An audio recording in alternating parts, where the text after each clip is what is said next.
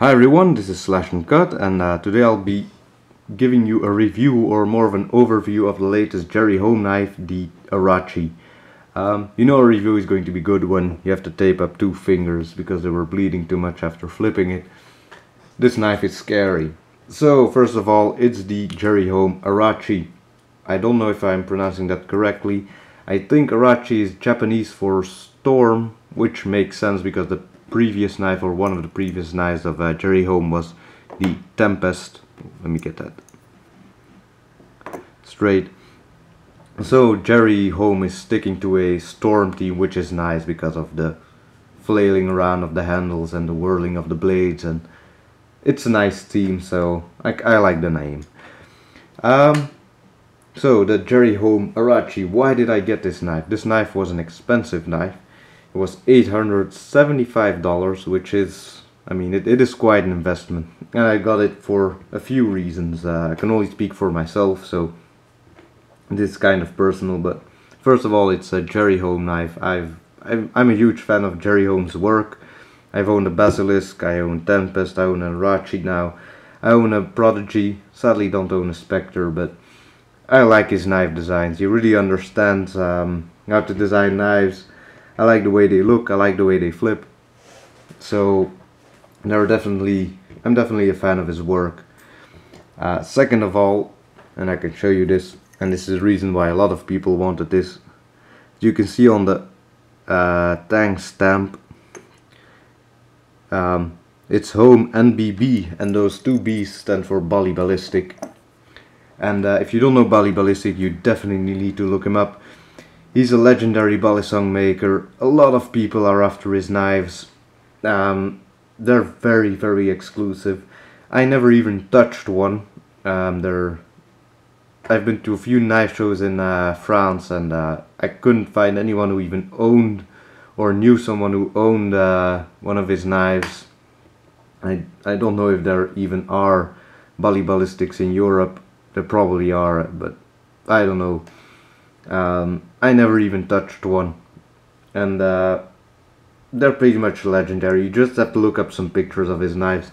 His blade grinds are insane, and yeah, then this collaboration popped up, and it was a chance for me to own some of his work, so I jumped on it, and yeah, I'm really happy about it. I mean, you just have to look at this blade to see why I like it so much. So it's definitely, my blade is a bit dirty right here, but I'll clean it up later. It's just a beautiful, beautiful grind, and that's one of the main reasons why I got this knife. It's just, I mean, the grind is insane. So that's why I personally got this knife. Now I'm gonna go over some specs. I also put them in the description so you don't have to listen to it too carefully. I also used this piece of advanced technology to measure them, so they might be a little bit off, but it's just to give you a general idea of the knife. So the total length is about this big, and this big is 25 centimeters or 9.84 inches. The blade length is 11.4 inches. It's not the full length, so not the width of the tang, but starting from where the handles end. That's 11.4 centimeters or 4.33 inches. And close length is 14.1 centimeters or 5.51 inches. So it's about that big. Here's the Tempest as a comparison. Here's another Bowie to compare. So that's a bit about the size. The weight is about 147 grams, which is 5.2 ounces. It's pretty much the same weight as a Tempest with the stainless steel spacers. The Arashi also has stainless steel spacers. So those are the overall specs. If I'm forgetting something, of course, the blade thickness, the handle thickness. Let me see if I can get a good view of this. As you can see, the handles of the Arashi are quite a bit thicker than the 43. I'm using the 43 as a reference because that's a knife most people know. Let me get this in the forefront. So yeah, those are the general specs. Let's talk a bit about the blade. As you can see, I already showed the blade, but it's just an insane grind. It's quite a thick piece of metal. Let's see if I can compare a bit without scratching up my knives too much. As you can see, it is thick. I mean, to get such deep grinds, you really need a thick piece of steel. The blade is 154 cm, which is the same blade steel as the 43. It's also the favorite or the preferred steel of Bali Ballistic. That's why it's in that steel. I think the other knives of Jerry Home are S35 VN, at least the Spectre is, and the Tempest is S30V, or is it also S35 VN? Anyways, it's a good blade steel. It's been proven time and time again. For flipping, it doesn't really matter what blade steel. It should be easy enough to sharpen, but the blade steel doesn't really matter that much for flipping. It does matter for an EDC, but to be fair, I don't think many people will use this knife as an EDC, just because it's more of a collector's piece than a user. But it would definitely serve great as a user if you decide to use it. I mean, go ahead. It's made for it. It's built to be used, so don't feel bad if you actually use your knife. It's your knife. I mean, you can do whatever you want with it if you bought it. So that's a bit more about the blade. I mean, I'm just in love with it. I can look at it for hours. The handles are titanium. I had mine anodized in purple, which I find personally one of the best colors to yeah, I really like the purple anodization. The only problem I have with it is that, I mean, you immediately see fingerprints on it. It's just, yeah, oily fingers or greasy fingers, greasy hands will immediately mark up your your handles or your anodization. It's easy enough to clean, but I mean, some people might not like that. I don't really care. It's my knife. It's going to have my fingerprints on it. So, as I said before, the spacers in the handles are stainless steel. I tested this just by holding a magnet to it. So, is that a good thing? Well, the weight is very similar, but I do think the blade of the Tempest is a bit lighter, a bit heavier than the blade of the Arashi, which means that the balance is not perfect for flipping. Well, I don't really like the balance on the Arashi for flipping. It just takes a little bit more oomph to do my rollovers, and yeah, it's a bit, I wouldn't say annoying, but it's sometimes bothersome to do certain moves. To give a good example, like a 0G ladder, that's a good move to explain it.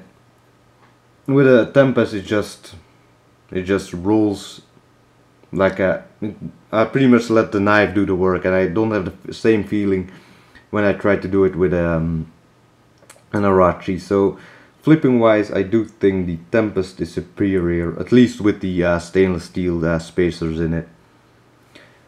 So that's why, yeah, I think that's the main reason why I don't really like, well, that's a bit too strongly worded. That's why I prefer the Tempest over the Arashi for flipping. And then we move to the latch. The latch is really nice. I mean, it's simple. It has a bit and has a bit of an indent in the middle, and then it has a triangle, which I see as a kind of devil tail latch. And it's simple, but it's nice. I like it. I don't know, not much to say. There's a good lockup. It's functional. I don't know what else to say about the latch. So what else can I say about the knife? Any details I've forgotten? Yeah, the pins, well, not the pins but the screws and the tang, it's a what you call it, a bushing system. English is hard, you know. I'm kind of indifferent about it. It's, I don't know, I like it. It's not a deal breaker for me if it's not bushing constructed. Some people are very picky about that. I'm not really like that. What else can I mention? Oh yeah, this is maybe kind of a difference. The tang, a difference between the Tempest and the Arashi. It's a bit of a different shape. It works. It's beautiful. Arashi doesn't pinch. The Tempest doesn't pinch either. It's the Prodigy that pinches a lot. But yeah, it's, I mean, from a design point, wait, so you can't see them like that, but from a design point, I don't know, I like them both, but I do prefer the bigger tang on the Arashi. So that's pretty much my overview of the knife. I've talked a bit about flipping. I could talk a bit about using the knife, but I don't know, I don't use my balisongs for cutting tasks. I just use regular folders for them, mainly because I can't carry balisongs, so yeah, I can't say too much about use. It's a great blade steel, it's a great blade, it does cut very well, but I doubt people will use this as an EDC. It's a great knife, but it's maybe a bit too great, and most people won't use it for flipping either. It's a great knife, it's beautiful, but it might be too beautiful and a bit too exclusive to be flipped. I've noticed the same problem with the Tempest. I don't see many people flip this knife. It's a great flipper, it really is. It's such a great knife, but it's not like the knife is too expensive, but it's the value is too high. People buy these knives as an investment piece, and yeah, you don't want to use a knife that might be worth a lot of money someday as a beater knife. And yeah, it's kind of nice because, I mean, it's always nice when your knife go up in value, but it's also kind of sad because these are great knives. They're great knives to be flipped and used, but because they're so premium, because they're so high in demand, you won't see many flipped or used. And yeah, it's kind of sad. I mean, my philosophy on the topic is it's what a buyer wants to do. Some people, yeah, they don't like when knives go to collectors when they're obviously meant to be flippers. I kind of think that's bullshit. If you buy a knife, it's your knife. You can do whatever you want with it. If you want to put it in a collection, it's fine. If you want to beat it to death, if you want to throw it away, if you want to destroy it, it's your knife. You bought it. It's none of anyone's business. But it's, yeah, I do find it a bit sad that some knives that are really made for flipping don't get flipped that much. But yeah, what can you do? So that's a bit of my overview on the knife. It's a great knife. I'm really happy about it. It's so beautiful. It's definitely my most beautiful knife in my collection. Will I flip it? Maybe. I probably will make a little video with it once I'm a bit settled in, because I just moved. So I will make a video with it, but it won't be my main flipper. Mainly because the Tempest is a better flipper, and well, to be honest, this piece right here, it's dirty, but it's definitely still my favorite flipper. Anyway, that was my overview. Wouldn't say it's a real review, but that's semantics, I guess. Hope you enjoyed it, and yeah, if you have any more questions or any suggestions or any more ideas or opinions, please post them in the comments. I'll see you next time.